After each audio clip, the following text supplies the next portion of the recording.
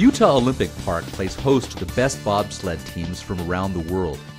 In this highly competitive sport, a sled can reach speeds as high as 90 miles per hour, powered only by gravity. Speed and success depend on the sled's weight, aerodynamics, runners, the condition of the ice, and the skill of the driver. Because the sport is about judging the man, not the machine, everything possible is done to ensure that the first four factors are as even as possible. Weight has been regulated since the early 50s, but advancements in technology have allowed race officials to monitor and regulate another important factor in equipment equality: temperature. Hot runners would give an unfair advantage to a team racing on ice and are expressly forbidden. At the Utah Olympic Park, officials used the Fluke 52 Series 2 contact thermometer and surface probe to keep the races competitive. The Fluke 52 Series 2 is the easiest, most accurate way to keep up with the near constant measurements taken throughout a race.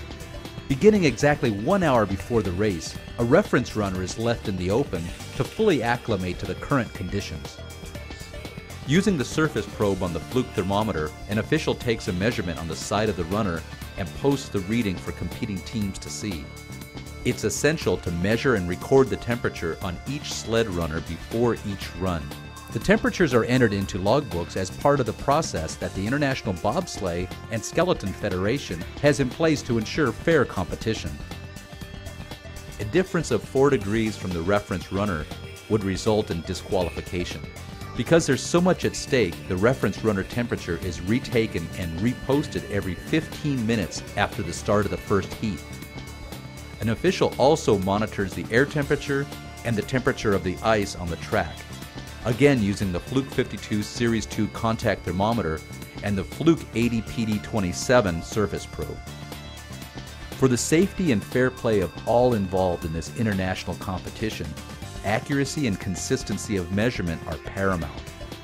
For that, teams rely on Utah Olympic Park, and Utah Olympic Park relies on Fluke tools. The new Fluke 52 Series 2, laboratory accuracy wherever you need it.